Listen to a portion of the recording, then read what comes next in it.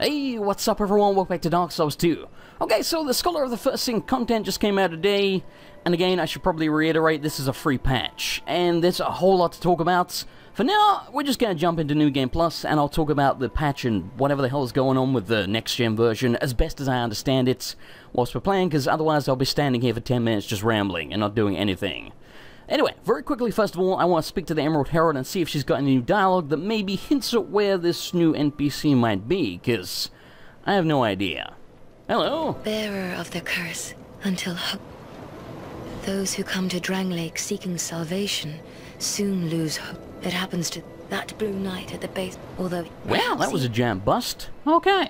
Anyway, with our souls, we should be able to get 25 endurance and 15 vitality. There we go. Now, again, I do want to start leveling Faith now so that we can use Hexes in New Game Plus. We will do that, but for now we need more encumbrance because we can barely equip anything, which is kind of goddamn ridiculous. Okay, it is time. Begin your second journey. My God. I'm so excited. Now, a couple of things change very quickly in New Game Plus if the game ever... There we go. If you look around, there should be a dude right over there. That red fella... He's called a falconer. They shoot falcons at you. This is the only part of the game that they're in. I guess it's just kind of FromSoft's way of saying, look, you're a New Game Plus now, there's gonna be some random shit popping out. And yeah, these dudes shouldn't be... Oh, hey, old buddy, how's it going? You almost poked me there. These dudes shouldn't be a problem for us, because again, we're pretty powerful, and we have the Red Iron Twin Blade of Death. I don't know why this one doesn't have a falcon. Maybe he threw it at me and I didn't realize, but I don't think he did. And I think they always come back anyway, that's kind of the point of a falcon. I have no idea. I guess they were just out of them when he, you know, was in the queue. I don't know why you'd queue up for a falcon, but I can only assume that's what they did. Now, there should be two more enemies around here somewhere. Yes! Two red nutsack demons. It's weird to me that they would choose nutsack demons, because there's none around here, but I guess it don't really matter. Anyway, so, let me try and explain what's going on with the new content as best as I can without spoiling anything for you, and I can't really do that anyway, because I've avoided spoilers. And let me try and also explain what's going on with the new, the next-gen re-release.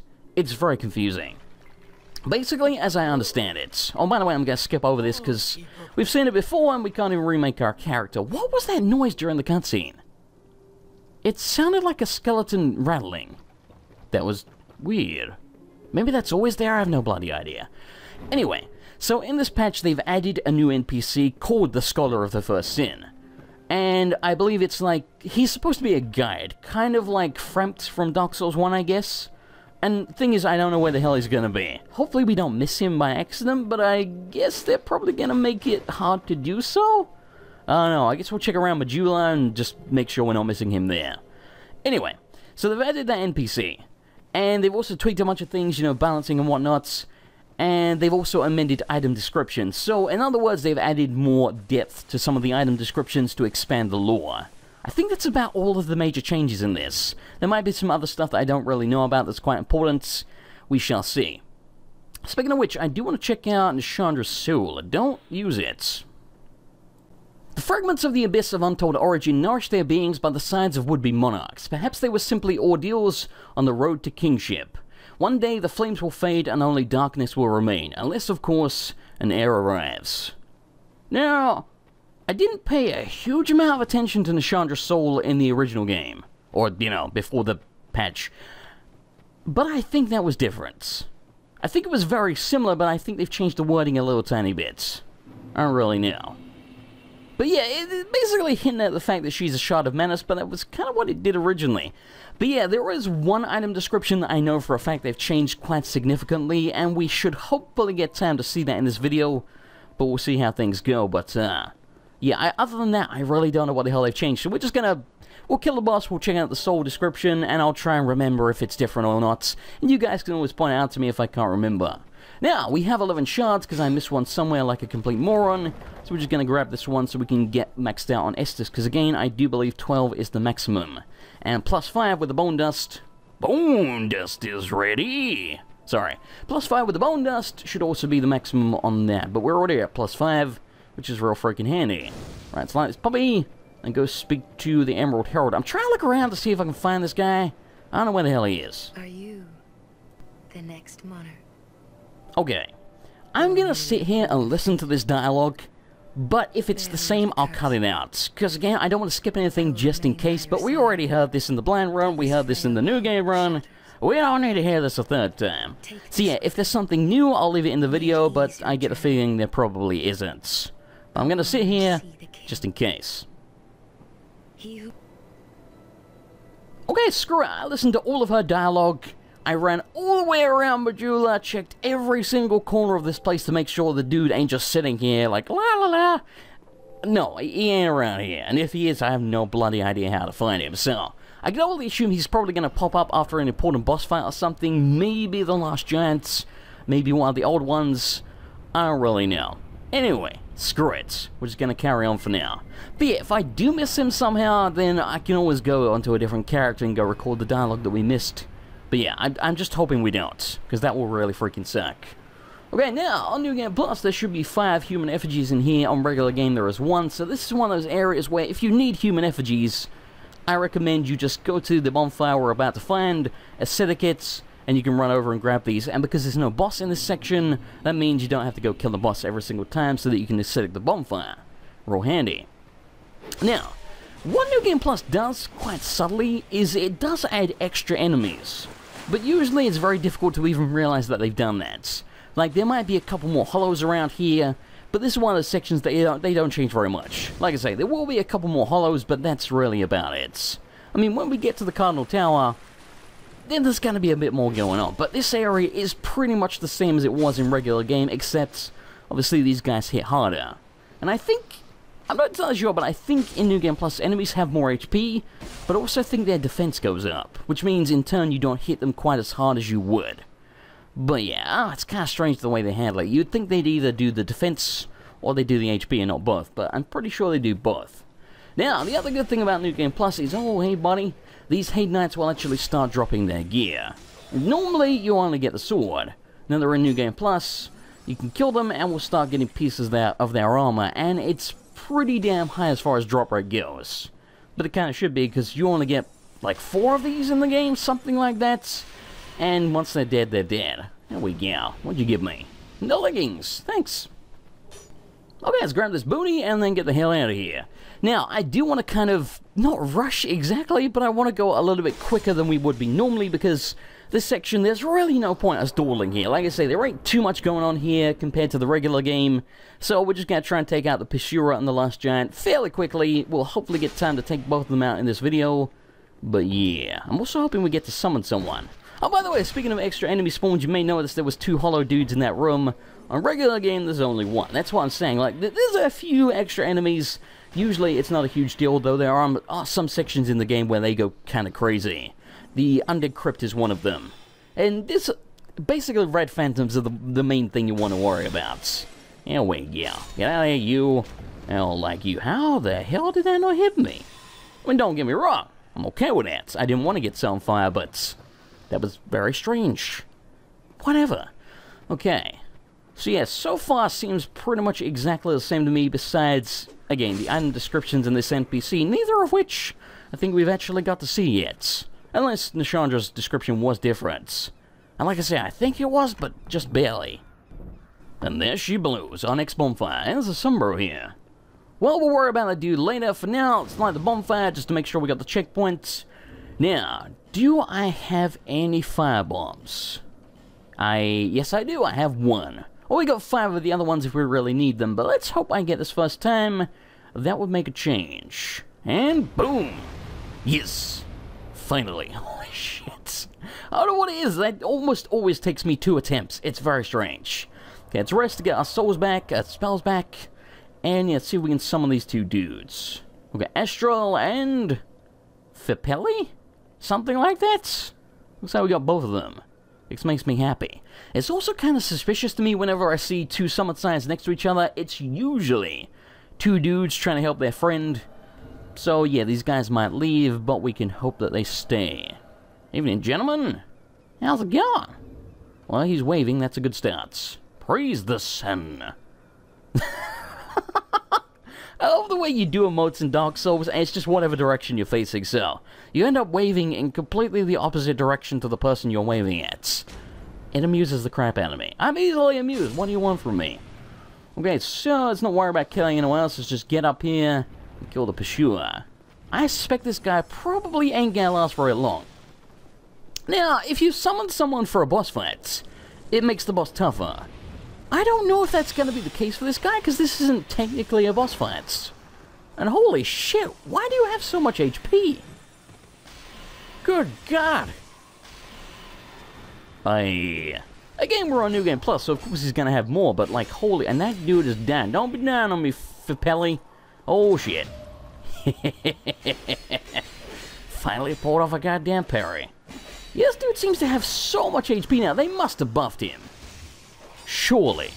I do not remember him being this tough. Well, whatever, either way, he did. And we got the Ring of Blades, which we don't need. But still, you know, I appreciate the thoughts. Okay, it looks like they're fine. I feel like I'm forgetting something, and I don't remember what the bloody hell it is. Well, screw it, let's just carry on for now. Hey, buddy! Hey! There we go. I don't know how you backstabbed him that quickly. That was very professional. I'm proud of you. Let's grab this booty down here, and this is what I was trying to remember. I knew there was a red phantom around here somewhere. And my brain was like, I don't know where it is, don't ask me. See, there's a dude up there. I think he's got like a whip or something. Or am I imagining that? I know there's a dude with a whip somewhere. Maybe that's not him. But yeah, he kind of reminds me of Oscar. Oh, hey, buddy. Oh, shit. Don't worry, I'll save... Never mind, I won't save you. You will save me. Oh, he doesn't have a whip. He's got a sword, and he hit me with a backswing. Screw you. Okay, you don't screw this. Jump attack. Gotcha. That dude got ganked. Okay, so we don't need Pate's White Sign Soapstone. I guess we can't really summon him for the last giant now, which means we won't get his armor, but we already got that. So I don't think it matters. I do want to do Pate's Quest. Again, that's something I did in the regular playthrough. Oh, God. That's bad. Okay, need to heal up. There we go. Oh, good God. This Teenage Mutant Turtle is kicking the shit out of everybody. Speaking of which, I do believe there should be a red one of them over on the right, so let's get prepared for that. What the hell was I saying? Oh yeah, so I do want to do Pate's Quest, but I don't think we have to summon him for the last giant for that. I think that's only to get his gear. But we have that anyway. That was real goddamn close. Okay, let's just leave this area right now before we get firebombed. Now, some booty up here. I believe this was quite good, like a Soul of a Proud Knight. No, Life Gem and a Homeward Bone. I swear to God that was a soul consumable. Maybe... I'm really confused. Maybe it wasn't, but I swear it was. I don't know. Okay, let's go in here, and yeah, we should be very close to the last giant, so we are going through this pretty damn quickly. Like I say, we're not going to rush the entire game. We're just going to rush the early game here, because the early game, man, it's... As I mentioned when I got to, I think it was the Drangleic Castle, I love everything sort of from Drangleic Castle onwards. The early game, I don't hate it. I just think it's nowhere near as interesting as the late game, which, again, is completely the parallel to how I feel about Dark Souls 1. I feel like all the way up to and including Ornstein Small, awesome. After that, still pretty good, but just nowhere near as good in my opinion. Though it depends if you like challenge more than cool areas and whatnot, because... Good lord, the late game of Dark Souls 1 is way tougher. That's right, praise the sun. Why does nobody ever praise the sun? You're a sun bros. No, this is the wrong emote, man. You're doing the wrong emotes. I'm ashamed of you. Why does this dude... Oh, that god dick. Okay, seriously. Why was that dude out there already? He's supposed to be around the corner. That was strange. Stop running into me. You can't go in first, bro. Calm down. It's gonna be okay.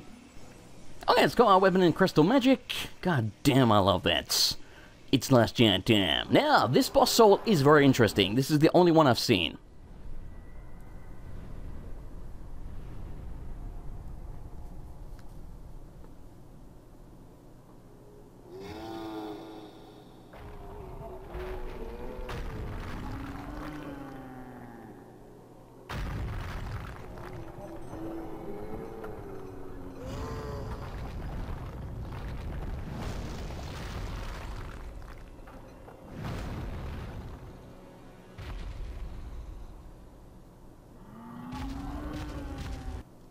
Now, you may remember in the... Oh, hey, buddy. Oh, shit. Okay, we're fine. Seriously, let me through your legs. That's why I always say little ladies. There we go.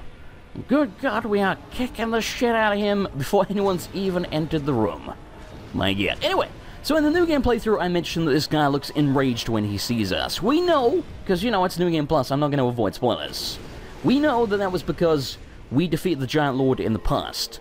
The question on everybody's lips was, is this the Giant Lord, or is this just a giant that's pissed off because we killed his king? Well, we're about to find out. This is the only boss soul I've seen from the new patch. Because someone posted like a screenshot from like the preview that they were playing. I don't know, something like that. Okay, so, oh, don't use it. Soul of the surviving giant who was bound below the forest of the giants. The lord of the giants, who had brought wreck and ruin to the entire kingdom, was said to have been felled by an unknown warrior. His beaten and broken remains were then dragged beneath the stronghold, where he was sealed away. Yeah.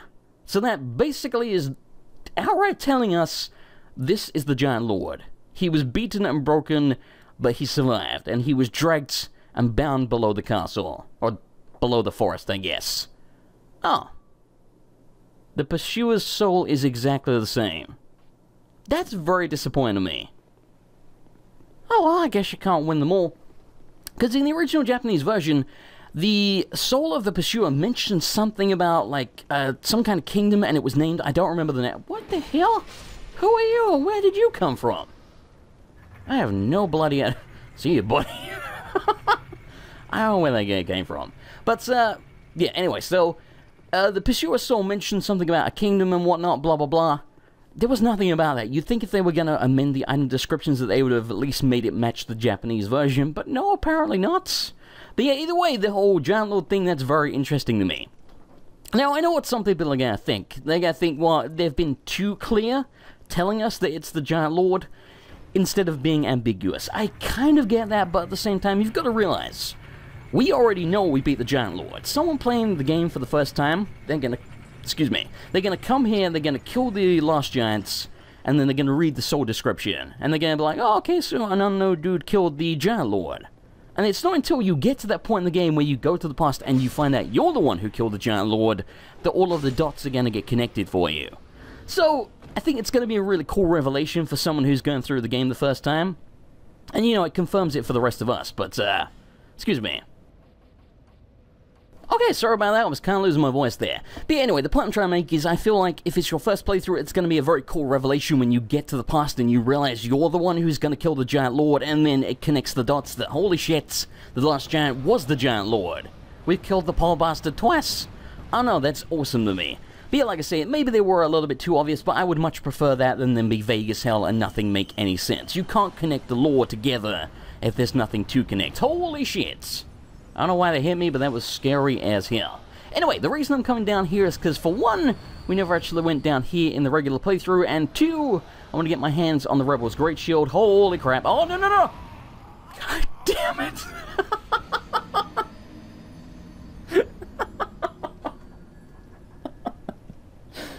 Oh my god. That was brutal. Okay, so note to self, don't do that. That was just a bad idea. I wonder how you're supposed to kill these guys, because I swear to God they nerfed their fire rates. They used to be like a freaking machine gun. It was just like boom, boom, boom, boom, boom, boom. Let me hear you say wayo. Wayo! They never had any break between them shooting. They seemed to, you know, have like a small cooldown after the third shots. There we go. But yeah, I don't know, like, I couldn't get to him before he shot me. And then again, we're a mage, so maybe I should just take advantage of that and actually shoot the guy from a distance instead of being a moron. But the problem is they have tons of HP. So, you know, the red iron's going to cut them up pretty quickly. Okay, that was kind of scary. But anyway, so, I want to get my hands on the Rebel's Great Shield because that's Rain Shield, aka the Fume Knights. I want to see if there's any more lore on that guy. I mean, the lore on him's pretty good already, so it wouldn't surprise me if there isn't. But I just want to know. And apparently you can dodge these fireballs. I'll be honest with you, I had no idea. I did not realize they didn't have a shit ton of tracking, because most things in this game have a shit ton of tracking. So apparently it's viable just to dodge them. That's actually kind of awesome. So it doesn't really help you if you're going to melee them. Well, I guess you could, but you'd have a lot less time. There we go. And the soul's back. Can we grab this without getting burned to death? Yes, we can. We got a large soul of a proud knight. And what the hell is this? Oh, it's a fire drake stone. Okay, so that allows you to imbue your weapon with fire. We ain't got no interest in that, but you know, if you do, there's one there. Can I just shoot this guy merrily without him moving? I'm okay with this. He's looking at me. Yeah, I thought so. Okay, he can shoot up there. That's scary. And plunging attack. Why do the plunging attacks never work for me? I don't know what up with that. And by the way, the deal with these dudes, these first two I think pretty much entirely just shoot you with fireballs, but there's a couple more down here, and I think if you're at a distance they will still shoot you, but they tend to try and melee you. It's very strange. I don't know why the first two don't really melee. It's like their AI's difference. And we got a flame quartz ring +1, which we don't need. But, you know, whatever. Now, speaking of the melee guys, they should be way easier. The melee don't do that much. Don't get me wrong, they're still dangerous, but shouldn't be anywhere near as bad. And yeah, let's get Crystal Magic Weapon ready. It's killing time. Now, I believe there's one over on the left. He shouldn't be able to see us from here. There's also one pretty damn close around the right-hand corner. There we go. Let's just shoot him. Oh my god, you have so much HP. Yeah, they tend to do that tongue attack as well as charge at you like that. They do have a different charge, though, where they'll slide. I feel like the sliding attack is probably going to kick the crap out of you, but I don't think I've ever been hit by it, so I don't know, but it looks real dangerous. So, hey, buddy, how's it going? I actually dodged the tongue for once. That sounds dirty. Oh, yeah, that attack right there. Never been hit by that. Don't want to be. Probably really, really hurts. Okay, just stand still. Okay, there we go.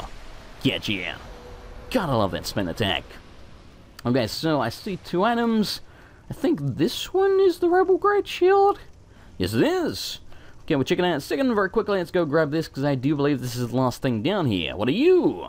Correct Red Eye Orb. Cool. Okay, let's check out this thing. Like I said, I expect it's probably not going to be much different, if at all. Raim and Velstadt were known as the left and right-hand arms of the king until their wills clashed and Raim was deemed a traitor. The Black Raven is despised as an augur of death, but it was Raim's favorite bird.